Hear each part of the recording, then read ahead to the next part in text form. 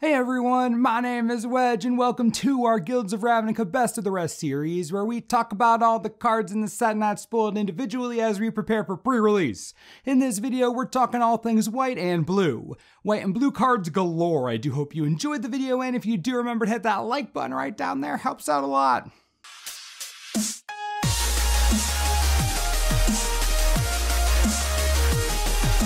Candlelight Vigil is 4 mana for an enchant creature aura. Enchanted creature gets +3/+2 and has vigilance. This is a bit expensive and it does open you up to being 2 for 1 really easily, but if this sticks, you have a giant creature that can function as an attacker and blocker. This isn't the type of limited card you're going to prioritize, but if you are in white, maybe have a bunch of tokens you want to make more relevant in combat, I could see using this as a curve filler if you're low on playables. Do not prioritize this in your draft picks, but it'll fit okay.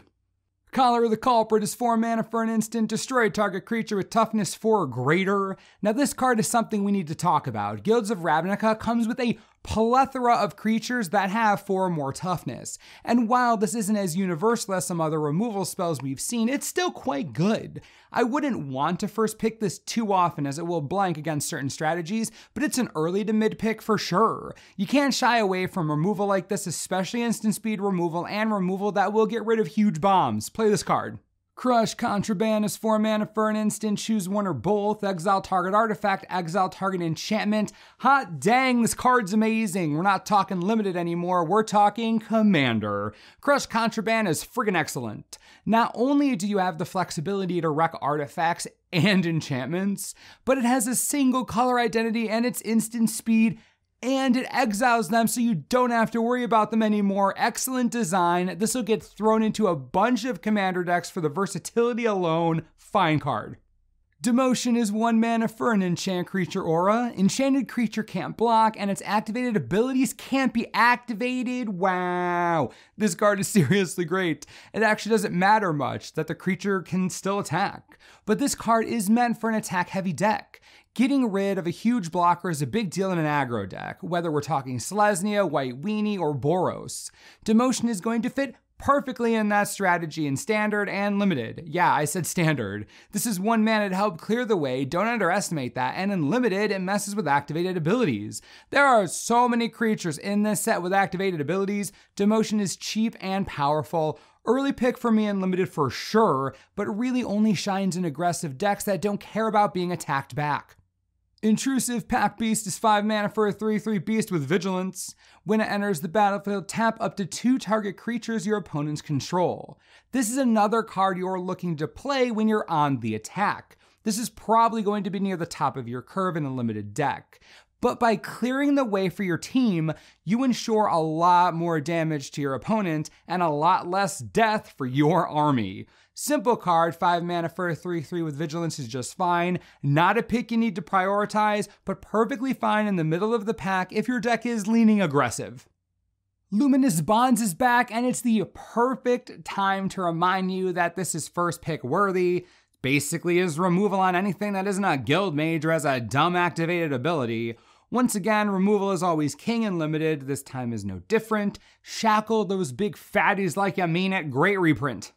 Righteous Blow is 1 mana for an instant. It deals 2 damage to target attacking or blocking creature. Another interesting reprint. This isn't a card I want 4 of in a deck, but I'll take 1 any day. There are enough small creatures in this set that give value to a reprint like this. I don't think you need to take it early in draft, but again, 1 copy is relatively useful for you. Skyline Scout is 2 mana for a 2/1 human scout. Whenever it attacks, you may pay 2. If you do, it gains flying until end of turn. This is a curve filler, no doubt about it. The ability's fine, and a good use for mana in the late game if you're trying to fly over a board stall. But most of the time, this will function as a 2/1 blocker, and that's okay. It's important to have enough early drops, so if you're dragging behind, he'll fill you out alright.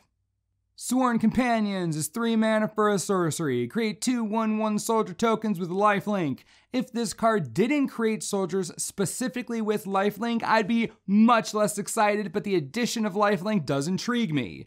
We are talking 2 1/1s at sorcery speed, which really isn't anything to get excited about, but lifelink is going to help you out a bit. These can make fine blockers, chumping and gaining some life along the way. They can make fine attackers in an attack-heavy deck, possibly gaining life over multiple turns. I don't consider this a high priority pick in Limited, but again, we're talking curve fillers, right? Sworn Companions does increase your board presence with a relevant keyword and card type, tokens. You could play worse cards. Take Heart is 1 mana for an instant. Target creature gets +2/+2 until end of turn. You gain 1 life for each attacking creature you control. Wowza, Wizards is not being subtle at all here. Boros, Selesnya, y'all are meant to attack, and this card proves it. Take Heart is good at doing one thing, attacking. You swing out, use this as a combat trick to win a battle, and then gain enough life to help you survive a swing back. This card wants you to brawl, and brawl you shall. Only play this in incredibly aggressive decks, and even then only ever play one of these.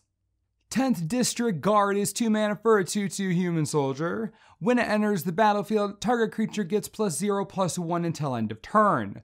Okay, I'm going to tell you where this is useful. You drop a 2 mana 2/2, your opponent drops a 2 mana 2/2, turn 3 rolls around. You play this, messing with your own mana, give your 2/2 +0/+1, then get in for 2 damage. Woo. I guess, look.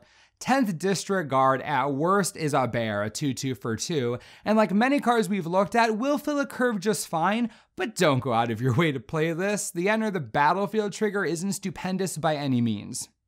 Now on to blue cards. Capture Sphere is 4 mana for an enchant creature aura with flash. When it enters the battlefield, tap Enchanted Creature. Enchanted Creature doesn't untap during its controller's untap step. Yes! Blue removal looking as good as ever, and a common so gross. This is absolutely an early pick card in Limited, and it has flash. It's amazing. Not only does it hold the creature in prison, but it taps it too, which means you can use this before your opponent's attack. You can use it before your own attack to clear a blocker. Capture Sphere is going to make the cut in every single blue Limited deck from now until ever. Great card, great way to start the blue section of the video. Dazzling Lights is 1 mana for an instant. Target creature gets -3/-0 until end of turn. Surveil 2. See, this is what gets me about cards like these. I don't actually care that much about the -3/-0. I just like seeing Surveil. I want to Surveil for 1 mana. If you have Surveil synergy cards, this is a great enabler for a cheap cost, and it has the incidental value of saving you from some damage or saving one of your creatures from death. I'd only ever want to play this in decks that can utilize the power of Surveil, but if they can, might actually be worth it. Leapfrog is 3 mana for a 3/1 frog. It has flying as long as you've cast an instant or sorcery spell this turn. First things first, that's a frog creature type, which means we're 1 step closer to being able to play Frog Tribal, and that might be the best news this century. Second, hilarious card. I don't think it's particularly useful, but if you have a spell-heavy Limited deck, attacking with a 3 power flyer isn't nothing. It's a bit clunky though, and I think there are oftentimes better options at this cost. Still, Frog Tribal, the dream lives, just, ribbit. Muse Drake is 4 mana for a 1/3 Drake with flying. When it enters the battlefield, draw a card. Yeah, I'm gonna play this thing forever. No, I won't prioritize it in draft, obviously, but it'll totally fill my curve nicely and replace itself in my hand. It's a solid flying blocker in case your opponent found a way to break Leapfrog, and it'll do just fine on the ground as well. A card like this is meant for a slower, more controlling deck. If you're running anything even remotely aggressive, this card is straight bad for you. Don't run it. Control good, aggro bad. All right, next card. Selective Snare is X and 1 blue for a sorcery. Return X target creatures, the creature type of your choice, to their owner's hand. Wow, isn't this a tribal hoser for days? We're talking tokens and standard, soldiers and standard, any tribal deck and commander. Selective Snare is going to prey on so many tribal lovers, it's ridiculous. It is sorcery speed, which is unfortunate, but the tempo gain is undeniable if you're against a tribal deck, which, let's be honest, you probably are in commander. Look. Hate the sorcery speed, but this has value in 2 formats that will enjoy tribal decks. Too slow for modern, but strong enough for standard to fizzle tokens, and commander to make your friends unhappy. It's a nice card. Vidalcan Mesmerist is 2 mana for a 2/1 Vidalcan Wizard. Whenever it attacks target creature an opponent controls, it gets -2/-0 until end of turn. What an interesting card. 2 mana for a 2/1 is a fine curve filler. That trigger does give it some serious value though. You're looking to play this in an aggressive deck. Something that's going to take advantage of the momentary weakness of the enemy. Makes for a solid early game attacker considering most games start with 2/2 staring at each other. This one breaks that stalemate and gets in for 2 first. It's kind of nice. We're going to talk about Wall of Mist and Wishcoin Crab together. Both of them are commons. Both have giant butts. Both are designed to defend control decks. These are the commons that you're going to want to look for if you're building a slower deck in Limited. Don't take either of these early, as no one else will either, but these are great late pack picks to fill out your defensive needs. Today we looked at the rest of the white and blue cards for Guilds of Ravnica. What do you think? Pre-release is right around the corner at this point, so please talk to me. Where are you right now? How are you feeling? From what we saw today, I think white and blue both came to play with solid cards representative of their respective strengths. White has some strong creatures with good support and a slew of removal. Blue has disruption for days, enablers for its mechanics, and both attackers and defenders. A lot of versatility up in here. So excited for pre-release. Make sure to stay tuned to the channel for the rest of this limited review series as we approach our pre-release guide coming at you real soon. And as always, thanks for watching and we'll see you next time. This video is brought to you in part by TCGplayer.com. Guilds of Ravnica booster boxes are pre-ordering right now for a cool $90 each. $90! If you don't have a local game store or yours charges way too much, just click the link on the screen. Helps the channel. I'll send you so much free candy, like all the free candy, like M&Ms and Reese's and Hershey bars, whatever you want. It'll be like your Willy Wonka, but a Willy Wonka who plays magic. I'm getting off topic. Link for great prices on boxes. I love you. Enjoy.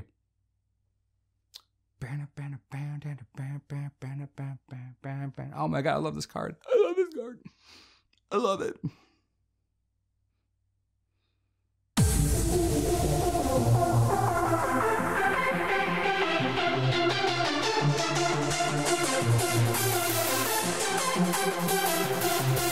What?